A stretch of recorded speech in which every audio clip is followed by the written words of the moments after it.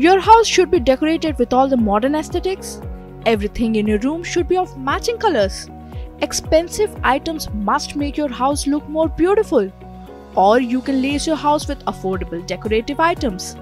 All these ideas hover on your mind while you think of designing the interiors of your house. Interior designing reflects your creativity and choice. A well-designed home gives positive energy. Interior designing cannot be done every day because it is expensive and time-consuming. Before designing the interiors of your home, you should consider these following tips so that you spend less money and your house also shines bright. Step 1. Understand how much space you have in your room. Space planning is one of the most important aspects of interior designing. Understanding what is needed in the room and how much space you have in your room is the first step of interior designing. How many people live in the house? Why are you designing? You should know the answers to these questions. In your room, you should keep only the things that you require.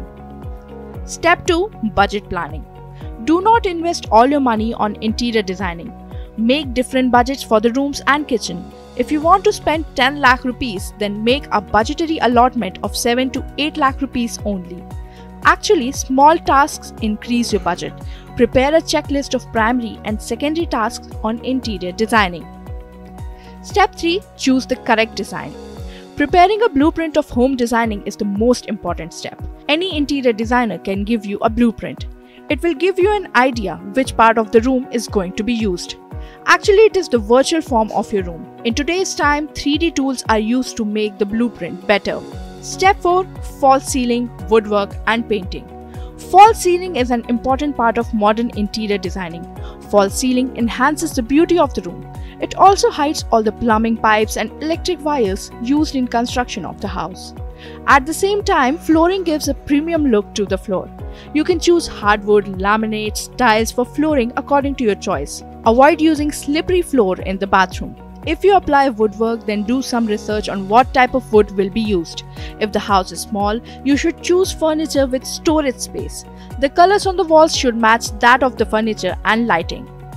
Ashish Bhatt, founder of Bhatt Architects, says that the trend of interior designing has changed.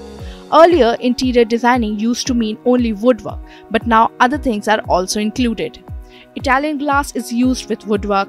Many times when people use extra things, the budget increases because people do not know the rate of the materials available in the market.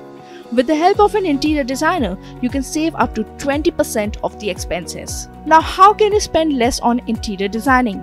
Bhatt explains that the cost of interior designing can be reduced by using the correct types of materials. There is a very large range of materials available in the market.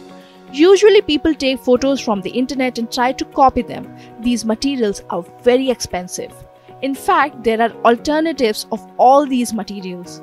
For example, earlier teak sofas were made which were quite expensive, but now sofas are made from iron pipes. These are cheap and also durable.